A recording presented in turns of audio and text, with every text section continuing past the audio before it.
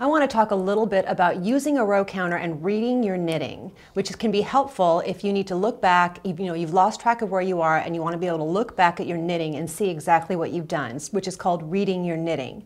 First up, let's talk about a row counter. Now you'll use these to keep track of where you are, and then you might not have to be able to read your knitting if you're keeping good track of the rows.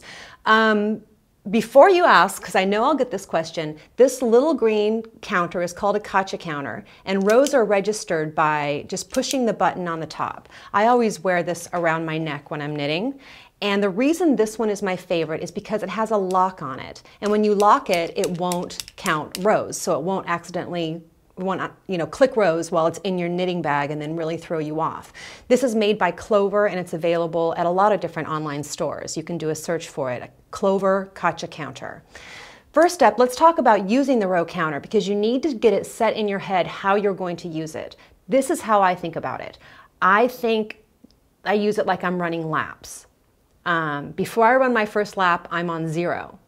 After I finish a lap, I would count 1. After I finish another lap, I would count 2.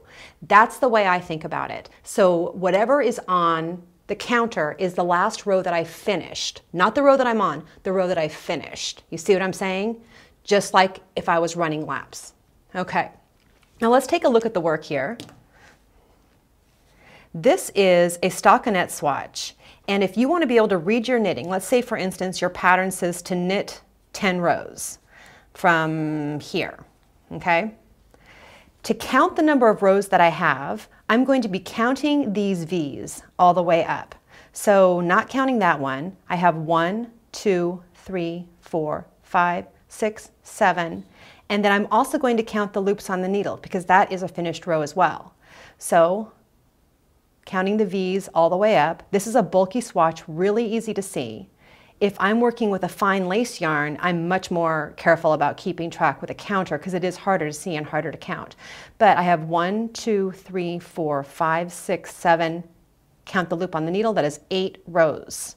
So if I'm going up to 10, I know I have a down and a back yet to work for 2 more rows.